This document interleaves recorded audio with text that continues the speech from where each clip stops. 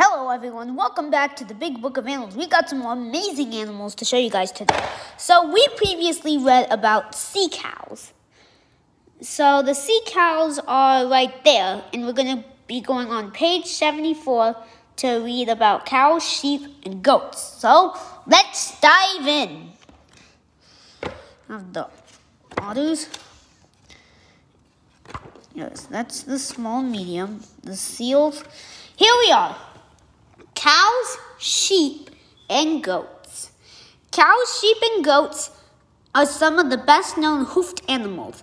These species and their relatives are known as ruminants. All have an even number of toes and a series of 4 digestive chambers, the largest of which is known as the rumen. Ruminants are experts at digesting plants that are very high in fiber, or cellulose. To start the process, they chew their food twice. A cow that is chewing its cud, for example, is breaking up its meal into tiny bits and mixing it with saliva. This process is called rumination. Next, the food moves into the rumen, which is filled with partially digested plant material and millions of microbial organisms like protozoa and bacteria. These microbes eat the plant fiber and release energy, fat, glucose, and methane gas. This type of digestion is called fermentation. From the rumen, the plant material passes into a much smaller chamber called the reticulum, where it is filtered. Larger pieces stay in the rumen to be rechewed. Smaller pieces pass into the third chamber, the omasum, where water and other nutrients are absorbed. Only then does the food pass into the true stomach or fourth chamber, called the abomasum. From there, digestion proceeds much the way it does in non-ruminant mammals. Many species of cows, sheep, and goats have been domesticated and bred on farms worldwide for their meat, milk, wool, and leather. Others are kept as pets. Their lifespans range up to 30 years. First, we have the takin. They live in the eastern Himalaya in Asia. They are 330 to 880 pounds or 150 to 400 kilograms, and they eat leaves, grasses, and herbs. Takin look as though they are part cow, part goat, and part antelope. They live high in the mountains during the summer and in very large herds. During winter, they break into smaller groups and move down to the forested valleys. American bison. They live in protected areas of the western U.S. and Canada. Before near extinction range was North America from Alaska to northern Mexico. They are 1,980 pounds or 317.5 to 898.1 kilograms, and they eat mostly grasses, also other vegetation such as sagebrush. There were once 60 million American bison. Their presence, they grazed in large herds, helped to maintain the prairie ecosystem. They were hunted to near extinction. However, by 1890 today, they are found only in protected areas. That's good. They used to be almost extinct, but at least the good thing is now they're starting to be protected, and I think the population is starting to go back up. Bighorn sheep. They live on the Rocky Mountains of North America from southern Canada to Colorado, USA, and deserts from Nevada, USA, to Mexico.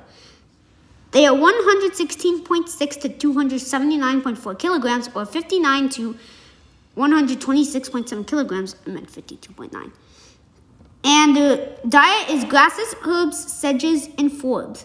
Bighorn sheep live only in drier deserts or mountainous areas. Their small hoofs are adapted to fit the narrow ledges between rocks, but they are too blunt to claw through snow to find food. Domestic mouflon sheep. They live worldwide. They are 44 to 440 pounds or 20 to 200 kilograms, and they eat mainly grasses, but will also eat a wide variety of hays and oats.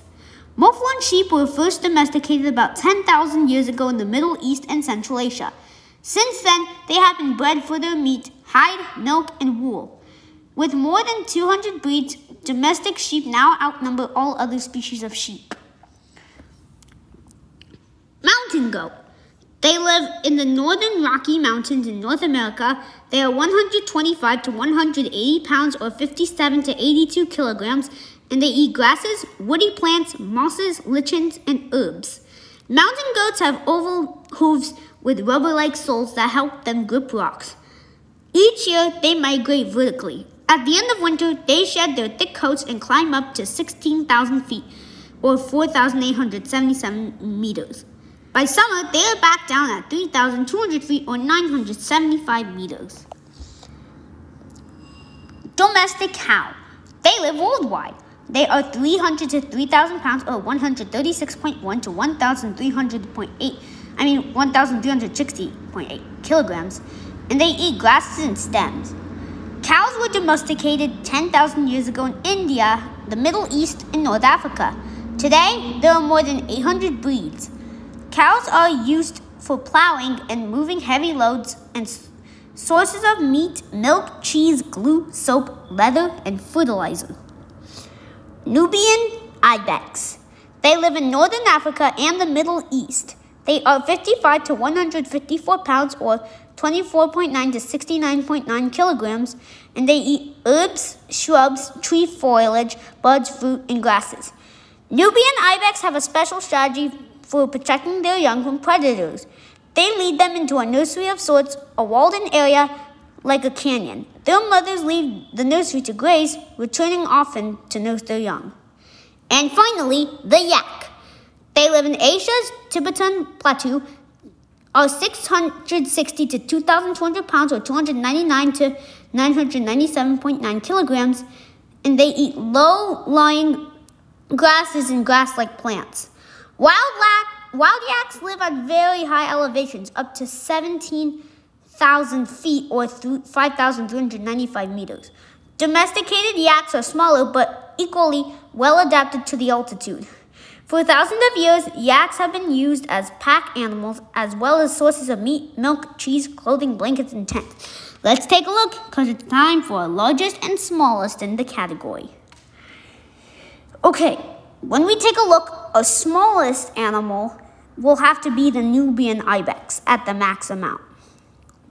And the largest animal, this one was a really, really close one. But this time, the winner is going to have to be the domestic cow. Yak, you were really close. Okay, guys, this will end it. And next up, we're going to be reading about antelopes and pronghorns and deer and elk. Well, they're going to be in a different one. All right, guys, this will conclude it. Follow me on my social media, and we'll see you in the next animal. Peace.